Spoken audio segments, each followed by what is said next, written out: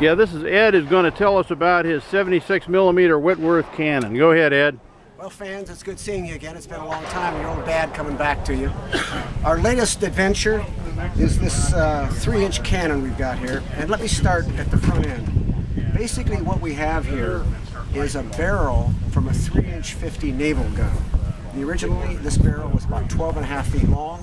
When the Navy surplused it, they cut it in half, and I got the front half.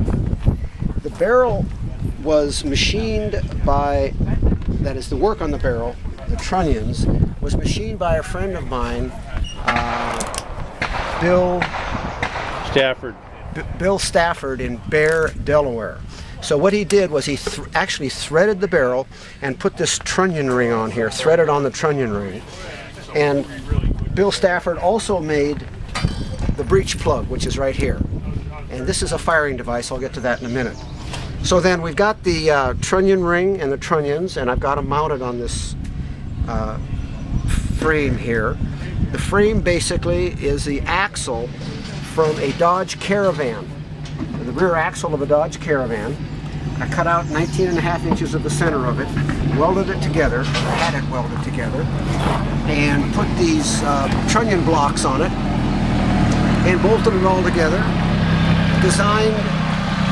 Designed a trail mechanism here, and had that done by a local weld shop. And then I had everything, this and this, powder coated. Not the barrel, but the frame and the A-frame.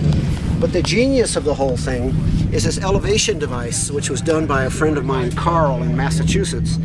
Basically what we've got here are some parts from an X-ray machine. This is the gear that raises up and down the table of an X-ray machine. So we've got this elevation device, and it works beautifully. We've complemented that with a red dot scope. So the gun is very easy to aim. It's easy to aim. It's what we say in the game, user-friendly. These are big old pillow blocks, industrial strength pillow blocks. And we fired it today about 10 times. It shoots best with a charge of about 5 ounces of cannon grade black powder. The projectiles we were using are 5 pounds. I can get one a little later and show you. And we use a powder canister to have the projectile. It weighs 5.5 pounds. It's soft lead. This is the weight in kilos. And it's hollow. It's got a skirt. And so this is the same concept as the mini ball. That is, as it goes down the barrel, the pressure of the expanding gas pushes the skirt against the rifling of the barrel and seals it, and it fires and does very well. It spins the projectile. It spins the projectile because it engages the rifle, and we have a few sections. Anyway, it's a fun toy. It's you know, about as much fun as you can have with your clothes on, as my friend used to say. And we really like it. It's been very popular out here in Ohio today, where we are. Okay, very good. Good seeing you again, fans. Let's keep in close touch, and we'll be back with another exciting adventure. Wave bye to him, Ed. Wave bye. Bye-bye. Down the range, we got some cars and refrigerators. We got down the range, they already hit the car. I'm going to shoot at the oil tank. Ed's going to shoot at the oil tank down there. Oh, the big red oil tank, okay.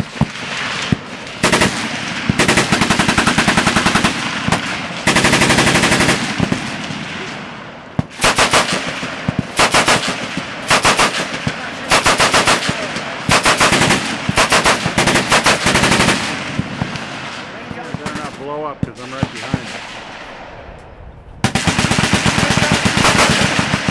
Go ahead, Ed. Oh, hit it a little low in front of it. You hit low.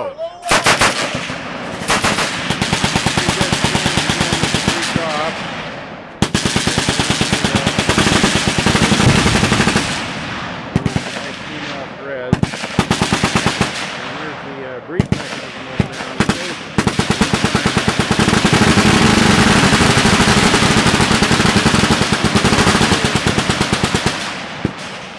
And this next round is going to be with 5 ounces of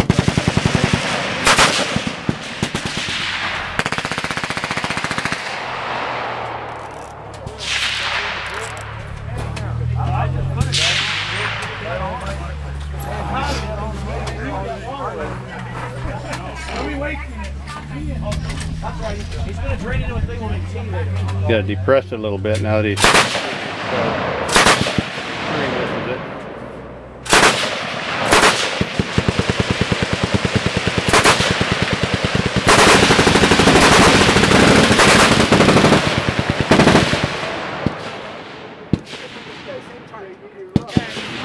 Reach.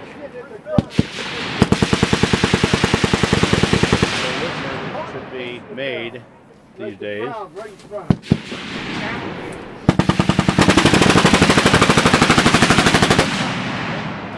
It doesn't pull very hard. Okay, Ed, back off, buddy. Okay, we have a test firing here. Ooh, that recoiled pretty well that time. Gave a pretty good kick, and I don't know where it hit because I didn't see it.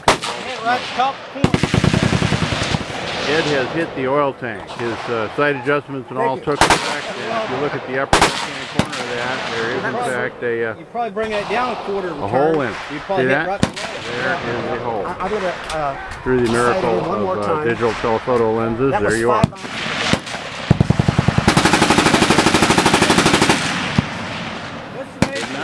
All right. It's 3 inches, 3-inch bore. And there is Ed's 76mm Whitworth, ready to destroy yet more hapless victims.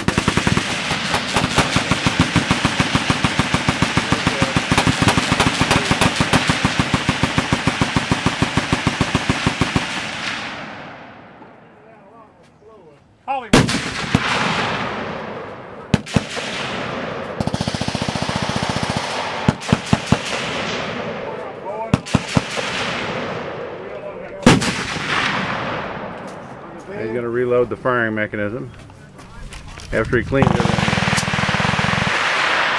Look inside the bore of that.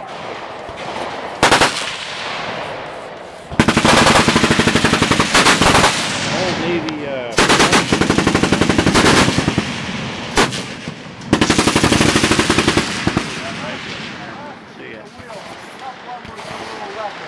see that?